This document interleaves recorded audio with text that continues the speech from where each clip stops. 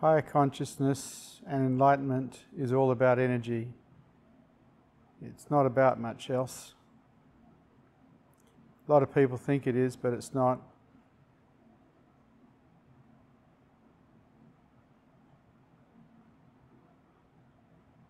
The energy you carry, you produce or you pick up from others, in a lot of ways dictates how miserable you're going to be or how unhappy you're going to be.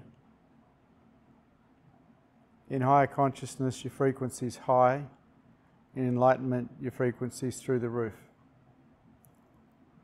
In lower consciousness, your frequency is low and you suffer accordingly. It's all about energy. In Hinduism, they created the understanding of the three gunas: tamas, rajas and sattvic. It is all about becoming sattvic.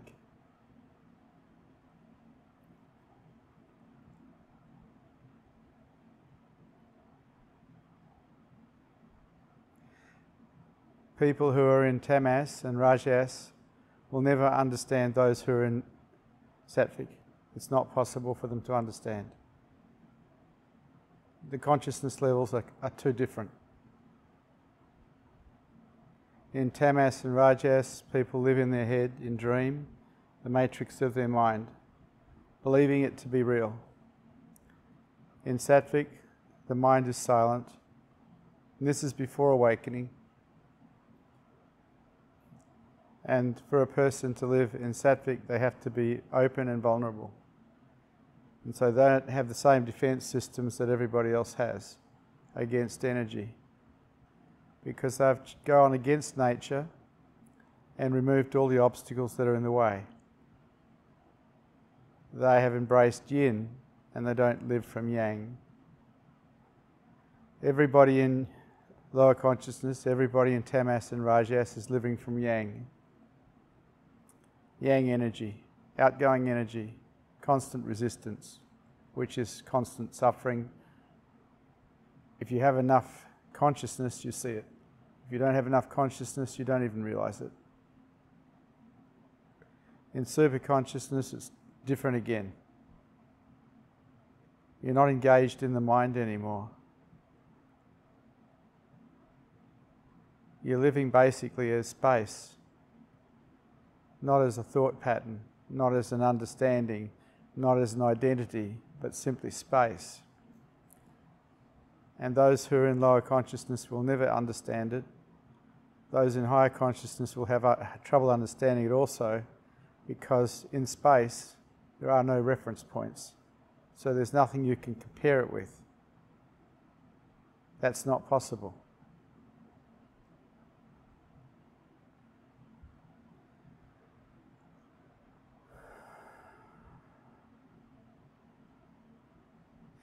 In lower consciousness, it's a form of imprisonment in a kind of a self-made hell caused by your resistance to life. In higher consciousness, the hell's not such a hell because you're not resisting life anymore. You're still identified though. In super consciousness, you don't suffer, but it is hard to be in the material world because people are living in story. You're living in ideas, understandings, belief systems, and you no longer live there. You are free. It's like you have to put a spacesuit on to even talk to people. And it's not understood.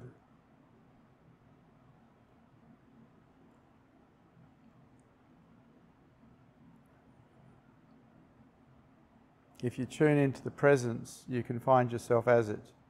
It's the fastest way to enlightenment. To stay tuned into the presence,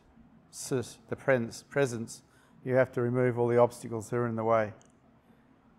In removing all the obstacles that are in the way, you prepare the mind for enlightenment.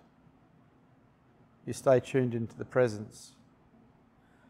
I had this clear, clean understanding after being with Osho that the presence was everything. It was the doorway to higher consciousness. It was the doorway to super consciousness. You tune into it and you stay tuned into it, and you remove anything that's in the way of being tuned into it.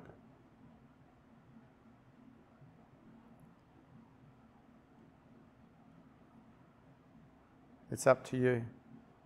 You want to get free? Tune into the presence. It's what I did. It's what works. I removed all obstacles and tuned into the presence, and used the presence as a doorway to my own true nature, which is not personal, it's just beingness.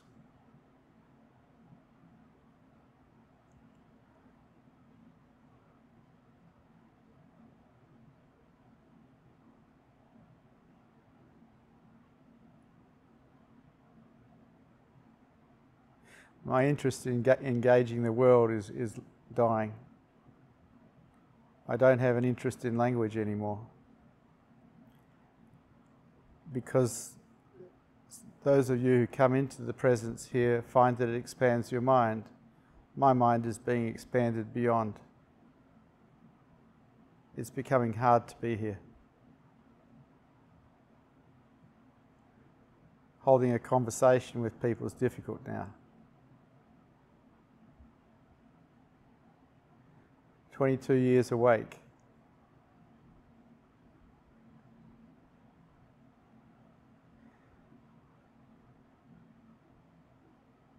Tune in. It's the best opportunity you have. As far as I know, there's no other Buddha field in West Australia.